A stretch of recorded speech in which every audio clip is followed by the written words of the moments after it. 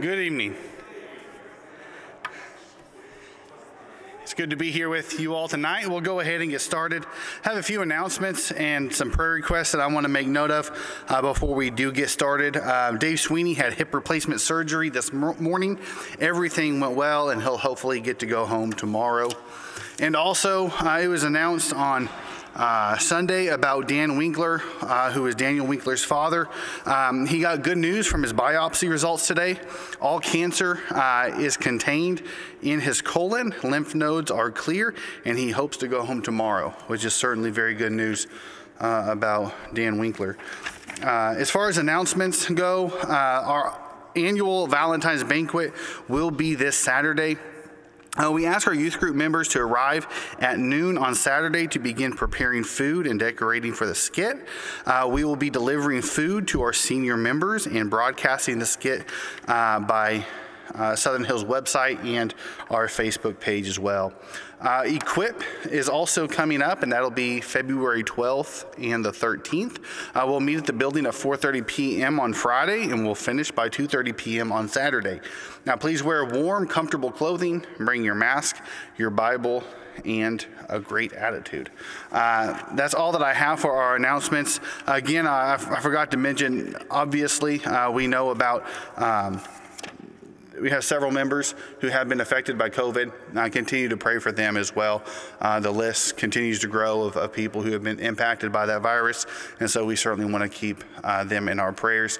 If you would like a list, there is the announcement sheet in the back of people who are on the list. That's all that I have for our announcements and prayer requests. At this time, let's go ahead and begin with a prayer. Our dear Father, we are thankful to you for everything you bless us with. Our God, we're thankful for this opportunity we have to be together tonight. As we just finished talking about those who are in need of prayers, we certainly want to ask you, God, and request that you would be with all of our members who have been impacted by the virus that's going around. We know there's varying degrees of it, but we ask that you be with them all. We pray that you be with Dave Sweeney and help him to recover from the surgery he had. We're thankful for the successful surgery and pray that he would recover well and quickly from it. God, we're thankful for the good news of our brother Dan Winkler. We are mindful of him and know that there is still a road ahead of him, but we are thankful for the good news and pray that you be with him throughout the process of dealing with all the medical doctors and all that needs to take place and go into the cancer that he has. God, we are thankful for this time where we could be together tonight. We're thankful for the opportunity to study and to learn. We pray that our being together will be good for each of us, that we'll be encouraged by it, that we'll learn from our gathering together. And certainly we want to ask that you be glorified by our being here. We want to set our hearts and minds on the worship that we offer to you. And God, express to you our love and gratitude, our appreciation and thanksgiving. Our God, we love you, and it's to your Son that we pray. Amen.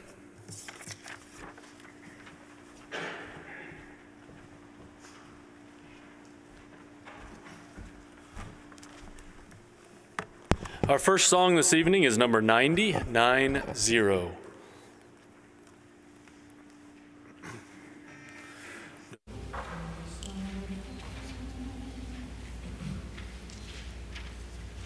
Christ, we do all adore thee, and we do praise thee forever. Christ, we do all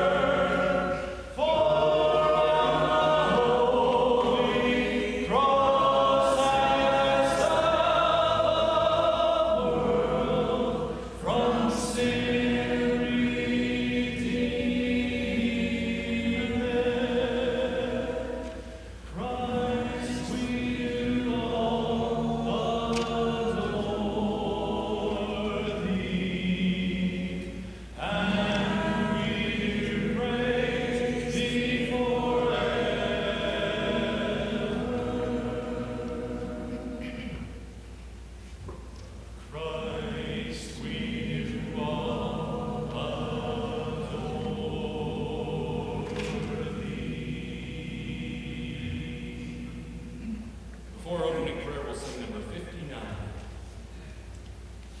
59.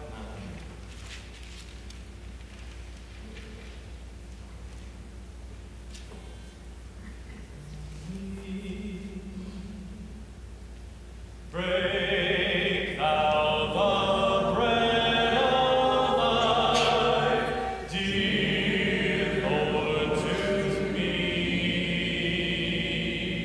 As thou didst break the loaves beside the sea,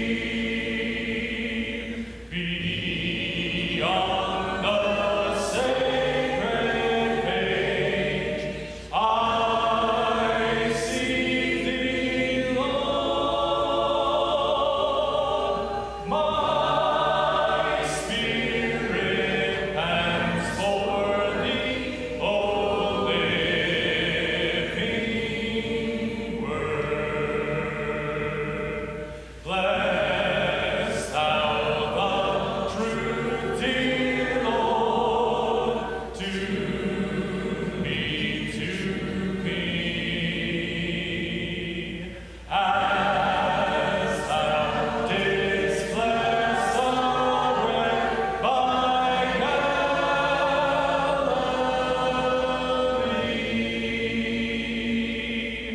Then shall on bondage cease, all fetters fall,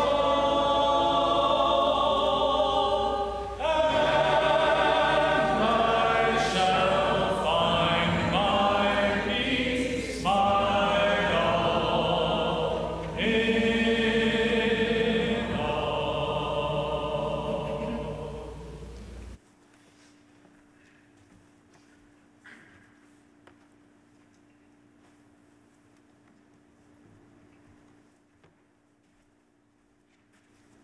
Let's bow together.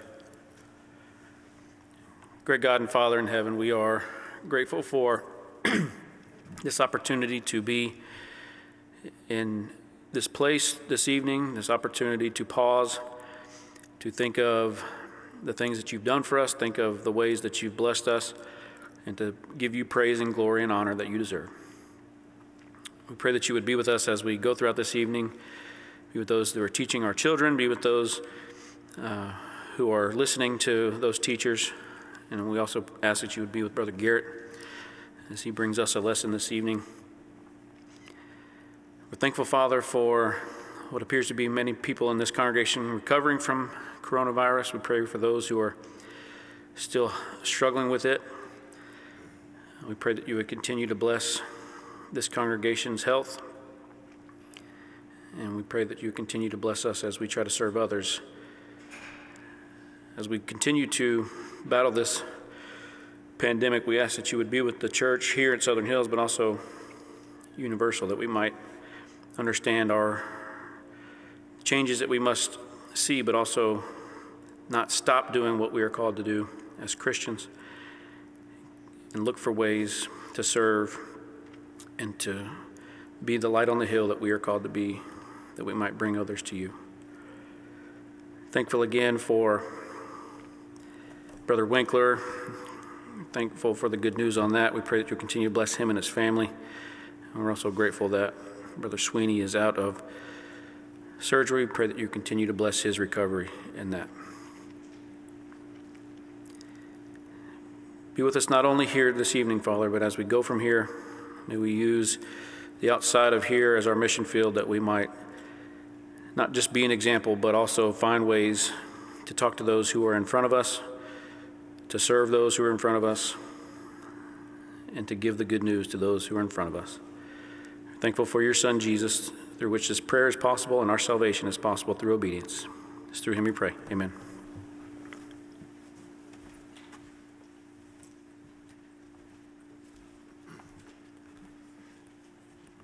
The song after the lesson this evening is number 95. If you use your book, please mark that. And before Brother Garrett preaches to us, we'll sing number 5, the first 2 verses of number 5. Let's stand for this song.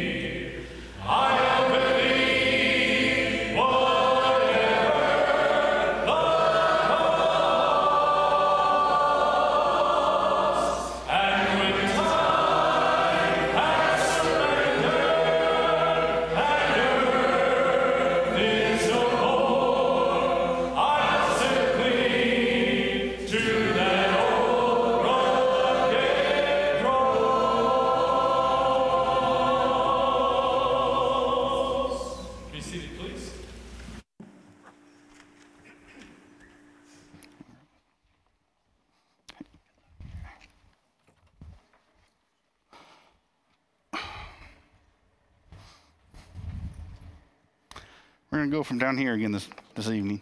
If you have your Bibles, go ahead and open up to Matthew chapter 26. You probably are aware at this point is that we're continuing a study that has been going on, I think, since September or October about the marvelous things of Jesus. And we're going to continue that.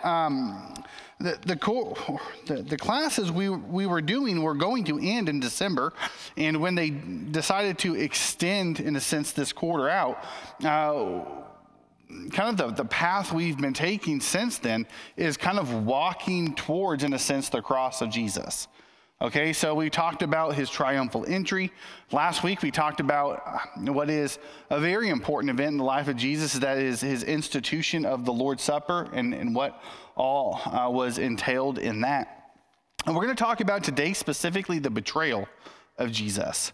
Now, I don't have a PowerPoint. One of the reasons I don't have a PowerPoint is because when I was given the topic that I was supposed to address tonight, there's 56 verses in it. And I thought, it's just hard. I'm not going to be able to cover every one of them. And so I'm going to be jumping around a little bit in the chapter. And it's just easier if you just have your Bibles open and I'll just kind of tell you what verse to look at. But we'll be in Matthew chapter 26 tonight. We're going to kind of study through verse 56, but again, we're not going to read every verse in here. It is somewhat important to note that what's been going on before this. The book of Matthew is unique in the Gospels in the sense that it's written for the purpose of convincing the Jew that Jesus is the Messiah.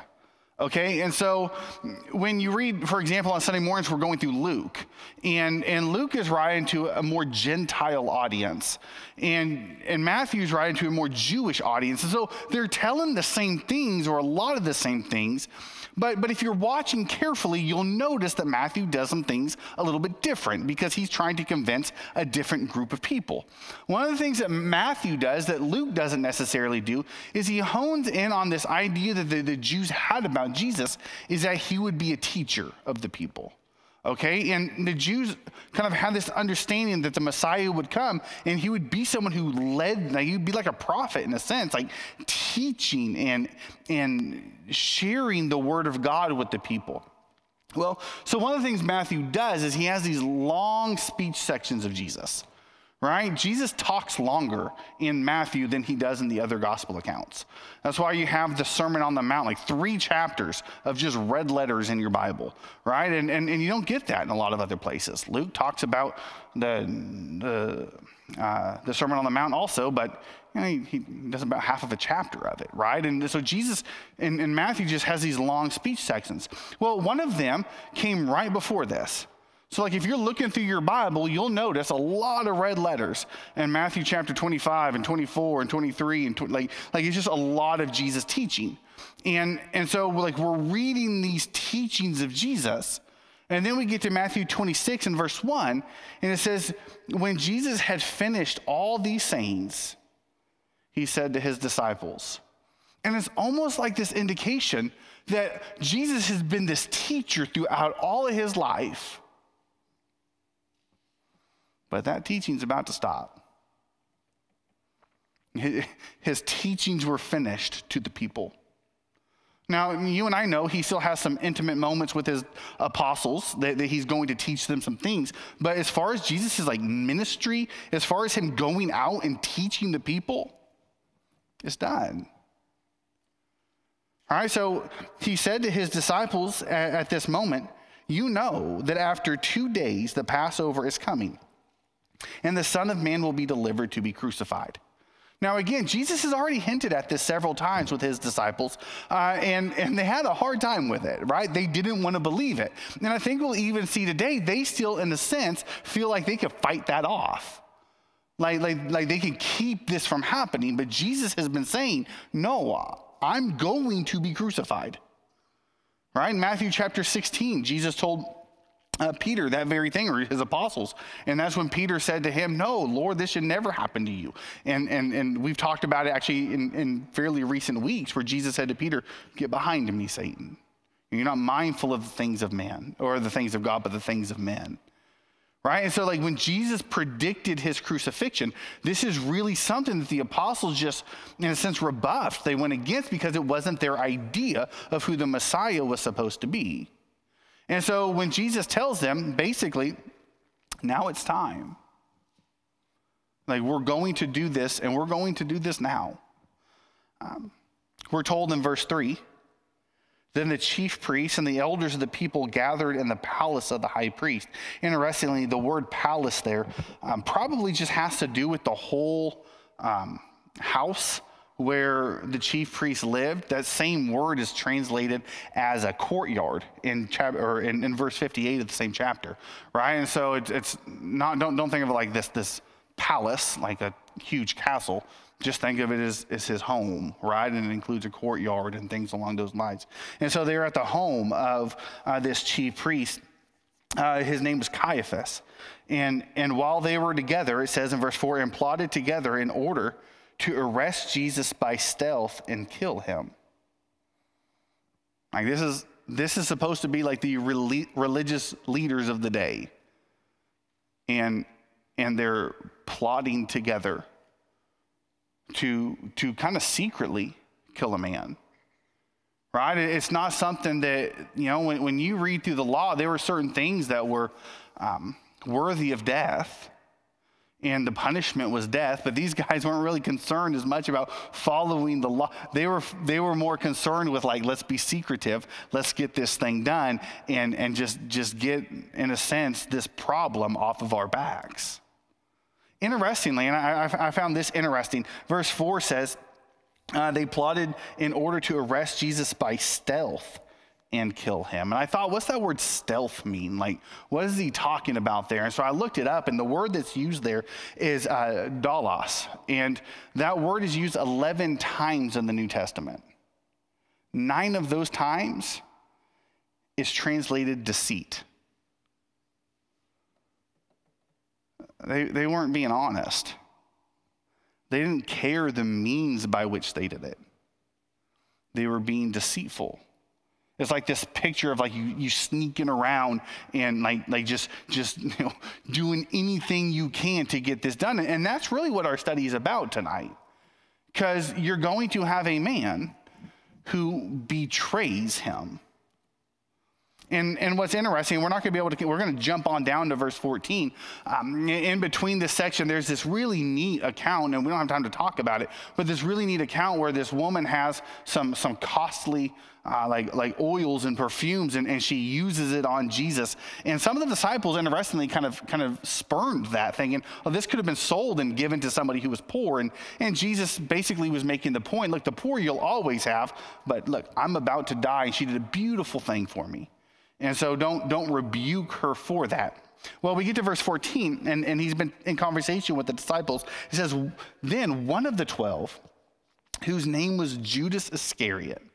Now, just pause right there. And this is one of the things that, like, I think sometimes it's neat to try to think about the people who first read Matthew.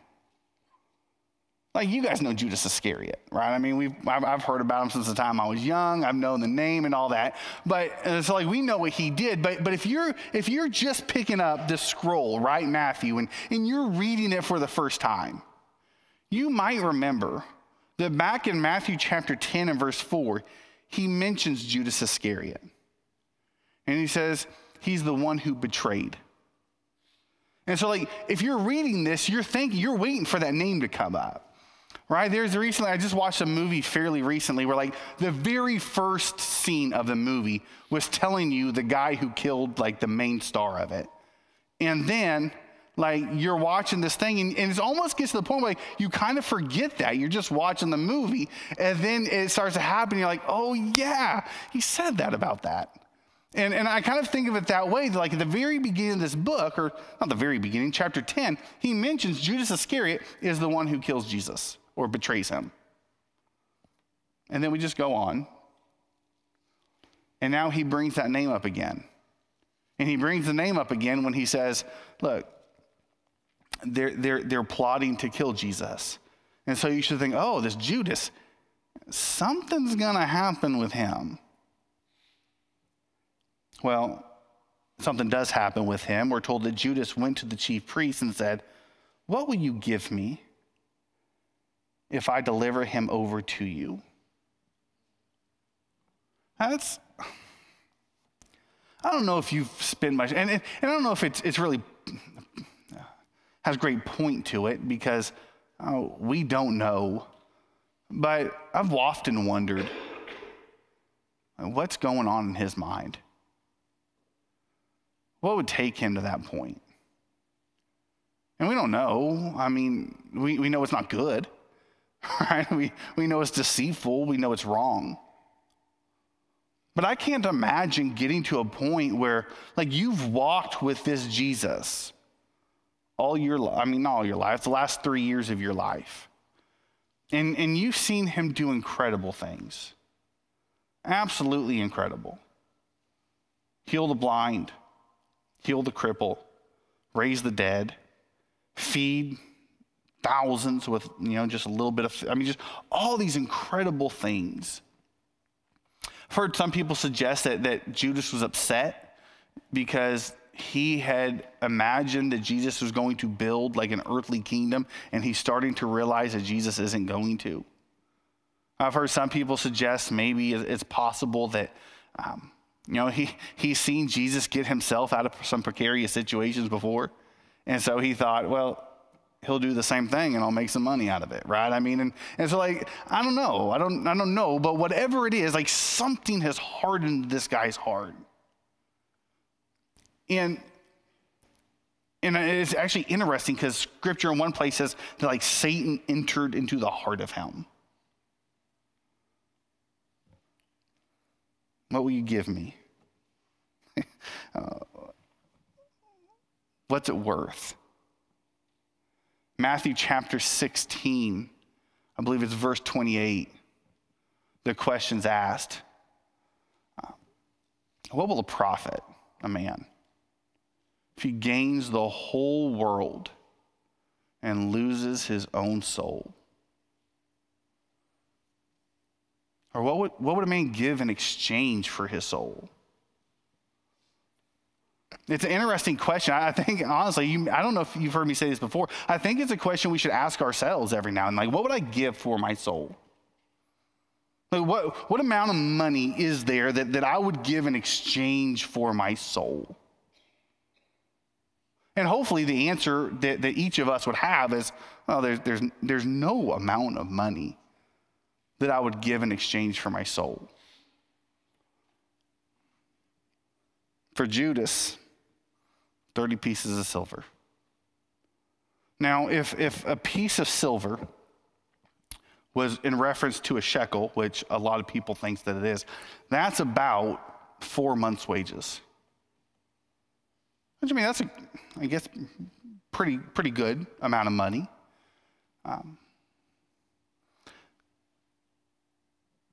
But betray the Lord.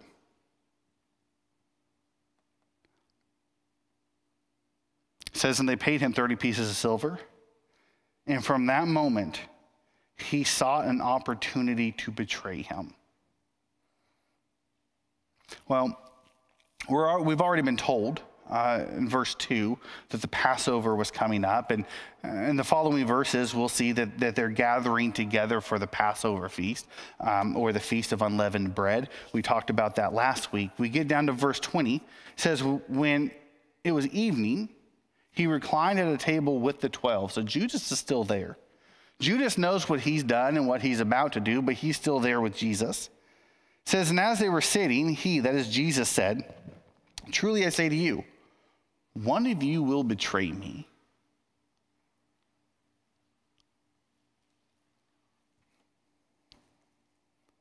And they were very sorrowful and began to say to him one after another, is it I, Lord? And he answered, he who dipped his hand in the dish with me will betray me. The Son of Man goes as it is written of him. But woe to that man by whom the Son of Man is betrayed. It would have been better for that man if he had not been born. Judas, who would betray him, answered, is it I, Rabbi? He said to him, you have said so. There's a couple interesting things about this section that we've just read, verses 20 through 25.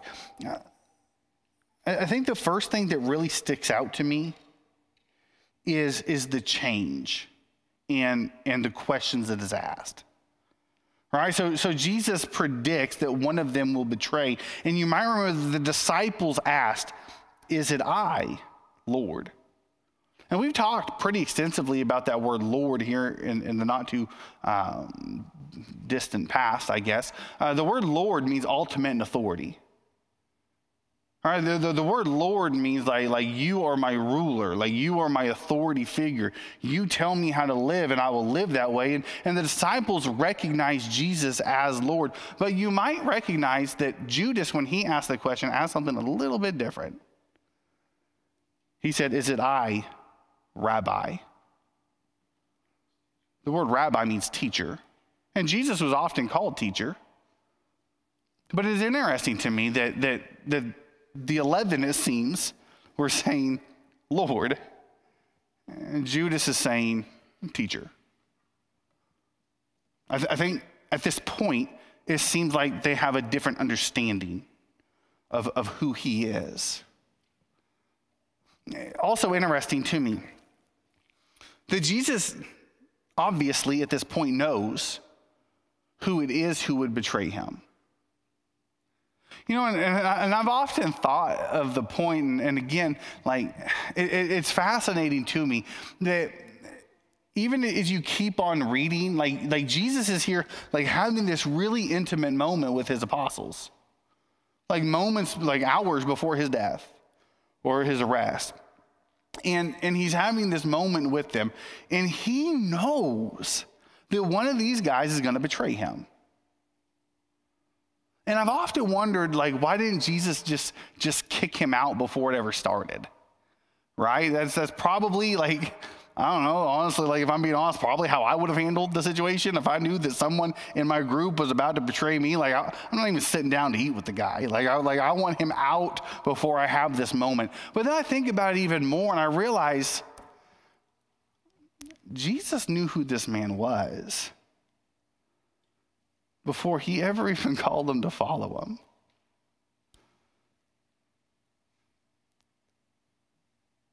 And that's fascinating to me. That Jesus has walked with this man and talked with this man and befriended this man and loved this man who would betray him. I've often said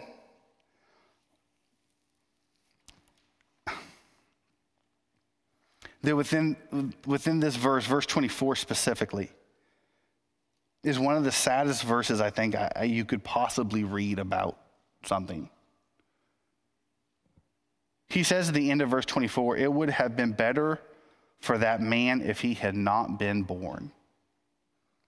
And can you imagine that being said about your existence? About your life? Like I like to think that my life will mean something. I like to think that, you know, this world will be maybe just a smidge better because I've been here, or that I could do something. But to think that you could sum up his existence by saying it would have been better if he had never been born. It's just a tragic thing. It's just sad.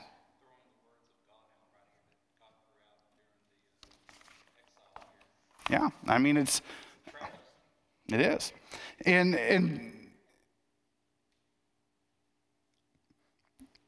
I realize this as we're going through it, you just pointed it out, like, he's not the only one who this could ever be said about. It's been said before. And like my prayer is that, like, I will never live in a way to where it could be said, it'd be better if he'd not been born.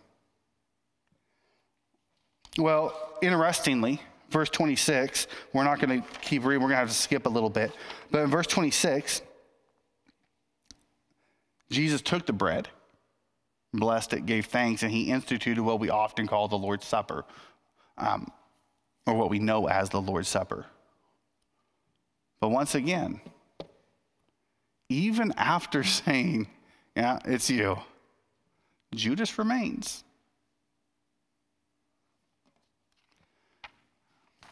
Eventually, Judas will leave. Seems on his own initiative. And Jesus takes his disciples and he goes up on the Mount of Olives and he spends some time in prayer. And you probably are aware of this situation that happens with his disciples where he goes off to pray and they fall asleep and they're supposed to be watching because Jesus is telling them, like, they're about to come get me, you watch. And Jesus goes to pray and he comes back and he finds them sleeping. He tells them, look, and he goes away, and you kind of have this back and forth type thing going on with the apostles. When you get to verse 45, it says he came to his disciples and said to them, sleep and take your rest later on. Like right now, it's late. You can understand why they're falling asleep. It's hard to stay up all night. They've been through a lot and been very emotional. And so they're probably very tired and they keep falling asleep. But Jesus says, like, you could sleep on later on. Right now, he says, see, the hour is at hand and the Son of Man is betrayed into the hands of sinners. Interestingly, because Jesus is dying, being crucified to take away the sin of sinners. And yet, the very people that Jesus is saving, they're the ones killing him and about to kill him. Also interesting that what we've seen is that the people who are plotting to kill Jesus, the chief priests and the scribes and the Pharisees and these religious rule, the elders of the people, they probably don't like being referred to that way, but that's who they are. They're violating the will of God. He says, being betrayed into the hand of sinners. He says in verse 46, rise, let us be going. See, my betrayer is at hand. While he was still speaking, Judas came, one of the 12, and with him a great crowd, and swords and clubs, or with swords and clubs, and the chief priests and the elders of the people. And we'll just pause right there. And Jesus will point this out in a moment. Kind of interesting that they come to Jesus with such, a group, right? Such an army. People who are prepared. It doesn't seem prepared to just arrest a man. But maybe they're thinking revolt. Jesus, well, it's almost confusing. Jesus would even ask, why would they do it in this way? And we'll get to that in just a moment. It says in verse 48, now the betrayer had given them a sign saying, the one I will kiss, is the man, seize him. And he came up to Jesus at once and said, greeting, Rabbi, and he kissed him. The word kiss is interesting. It's a compound word. You have kata at the beginning and phileo at the end. And so phileo is like a word for love. It expresses love. And it's very interesting that the person betraying Jesus into the hands of the people who would crucify him in a heinous way extends to him and betrays him with an act of love. Jesus said to him, friend, do what you came to do. Now, there's a couple of different words in the Greek language that can be translated as friend. The word Jesus uses here is heteros. Now, that word's not used a lot, and it's really more like a companion, not a close friend. He was a man Jesus knew. But he's made it to where he's no longer a philos of Jesus. He's no longer a friend. But he says, friend, do what you came to do. And then they came up and laid hands on Jesus and seized him. And behold, one of those who were with Jesus stretched out his hand and drew his sword and struck the servant of the high priest and cut off his ear. Now, interesting, a couple of different things. First of all, we're not told who did this. John is the only gospel writer who tells us who did this. Probably, it seems as if because John is the latest writer, right? And so he wrote many, many years after Matthew and Mark and Luke wrote. And so, like, if word gets out that Peter drew his sword and started to fight with a person like that, like, he could be in some serious legal trouble. And so it seems as if maybe that's why Matthew just says one of them. Like, don't worry about it. Like, I'm not going to tell on my friend here. He just kind of, hey, and John many years later, like after like Peter's dead, and he's like, oh yeah, it was Peter. And so it's, he seems to just be a little more loose with the information. It says, and behold, one of those, that is Peter, who were with Jesus, stretched out his hand, drew a sword, and struck the servant of the high priest and cut off his ear. Now, again, and we've talked about this in previous classes, what they're expecting of Jesus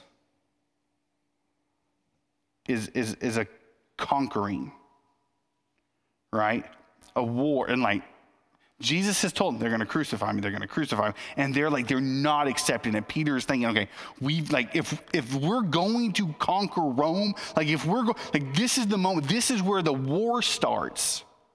This is where we begin the fight. It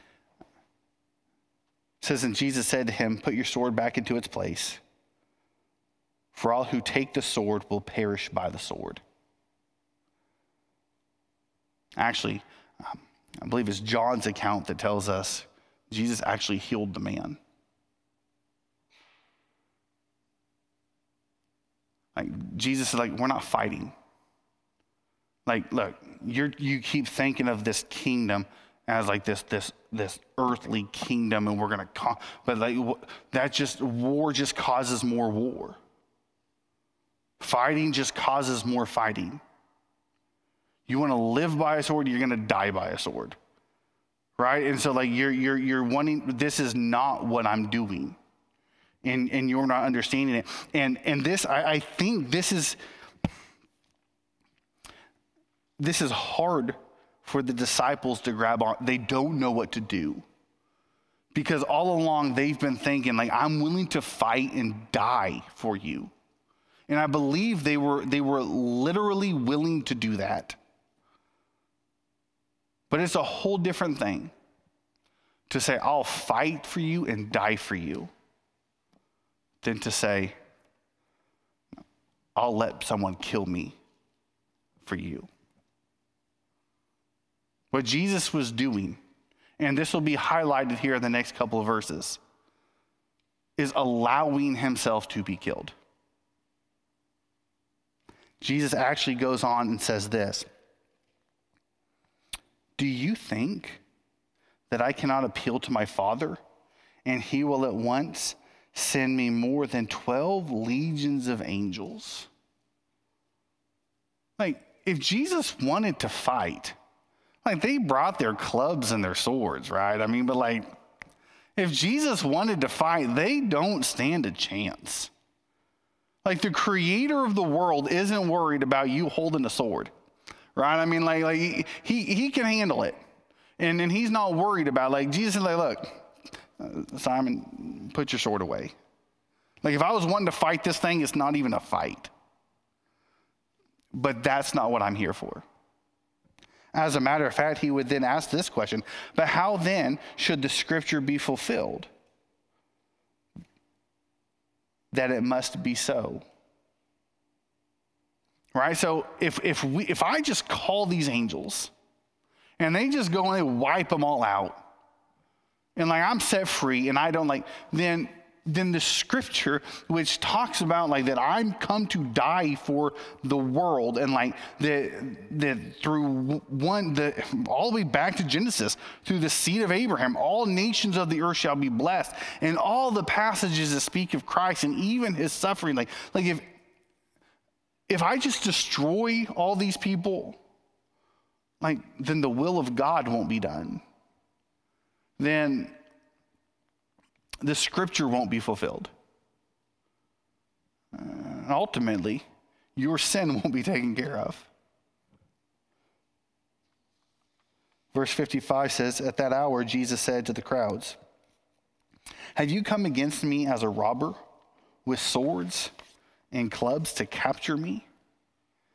Like we talked about it, Jesus is, I don't want to say perplexed. He understands the situation. He knows what's going on. But he's asking a question kind of like this, like, why are you doing it in this way? And again, like Jesus often asks questions. I think the reason he did, like he wanted to penetrate into the heart of somebody. And like they're supposed to ask, like, why am I doing it this way? Can they not tell how ridiculous they look? Why do you come, like, he says, day after day, I sat in the temple teaching and you did not seize me. Like, if you wanted to arrest me, why didn't you do it? Like, why didn't you just come get me?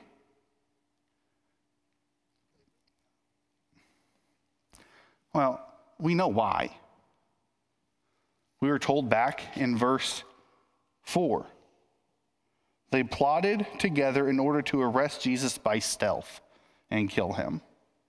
The word stealth is dishonest. Right? They were being dishonest with it all. Verse 5, we didn't read, says, but they said nothing during the feast, lest there be an uproar among the people. Like they were all concerned about what the people would think.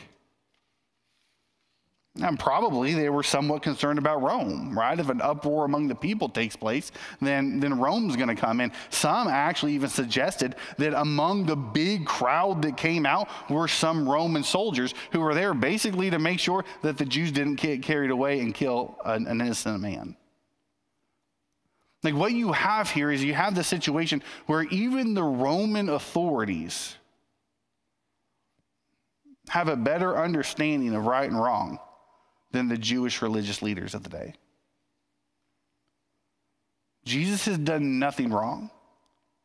He sat in their temples. He taught. He didn't fight. He wasn't drawing swords. He wasn't killing people.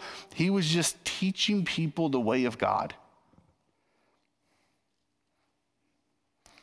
They snuck out at night with clubs and swords, a crowd, a multitude, to arrest an innocent man.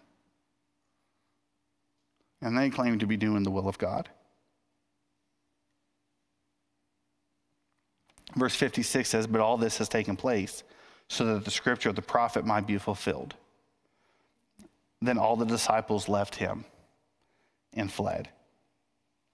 Like that's interesting to me also, is that obviously, and we know that Jesus did a lot of this and all this stuff that takes place. Like this is all prophesied about. Like this is all stuff that we knew was going to happen because this is what the prophets talked about this happening. One of the saddest things, and then I mentioned, one of the sadder verses is that Jesus said of Judas, it'd been good for that man had he never been born. But right here at the end of verse 56 is a pretty sad verse also. It says, then all the disciples left him and fled.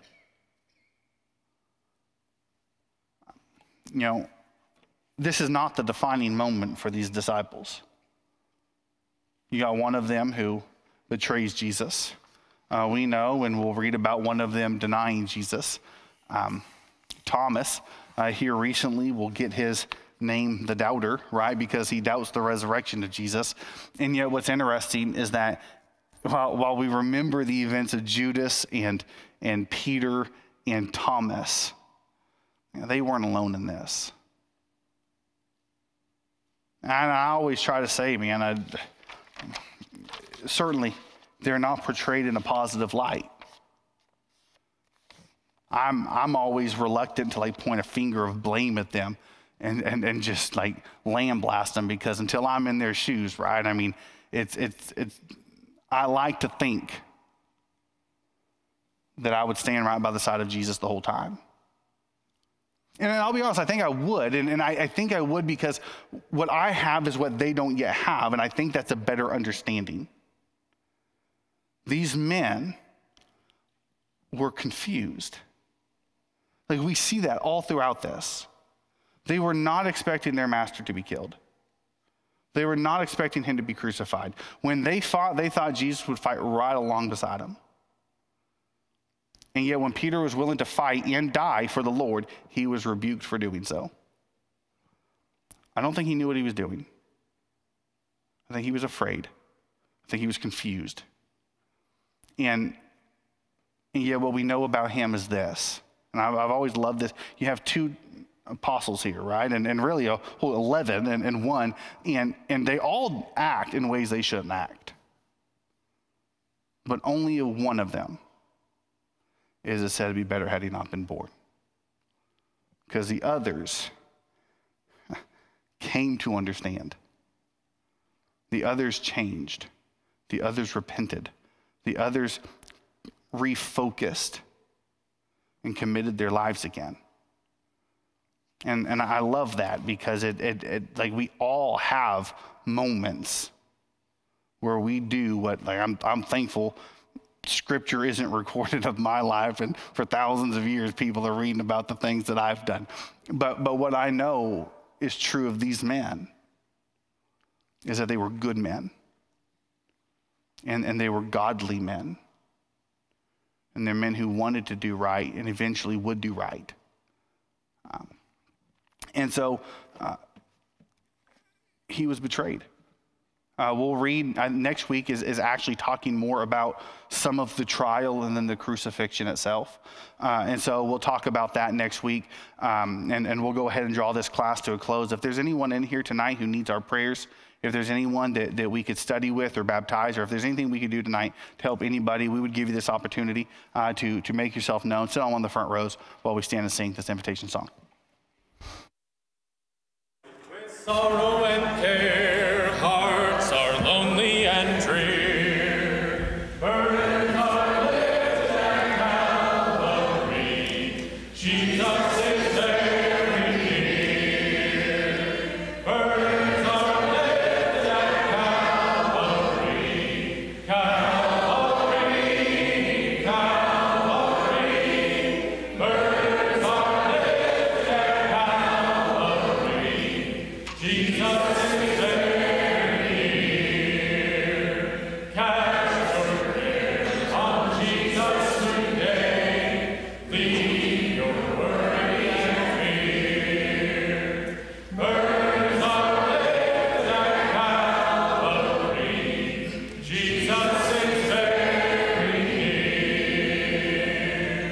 Burdens are lifted at Calvary. Calvary, Calvary, burdens are lifted at Calvary. Jesus is very near.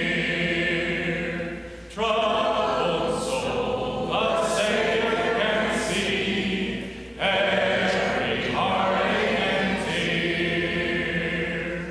Burdens are lifted at Calvary. Jesus is very near. Burdens are lifted at Calvary. Calvary, Calvary. Burdens are lifted at Calvary. Jesus is very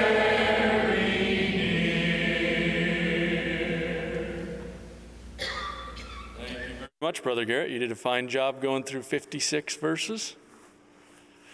We'll sing one final song before we're dismissed in prayer. We look forward to seeing everyone with us again on Sunday morning at 9 a.m. for our worship and Bible class to follow. Sing 621, the first and fourth verses.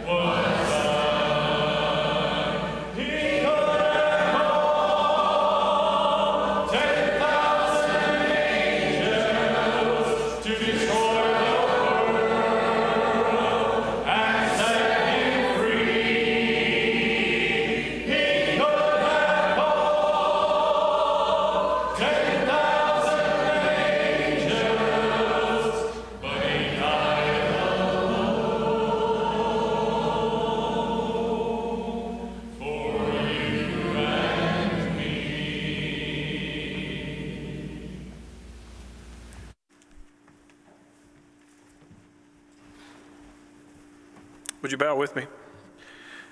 Our dear Heavenly Father, hallowed be thy name.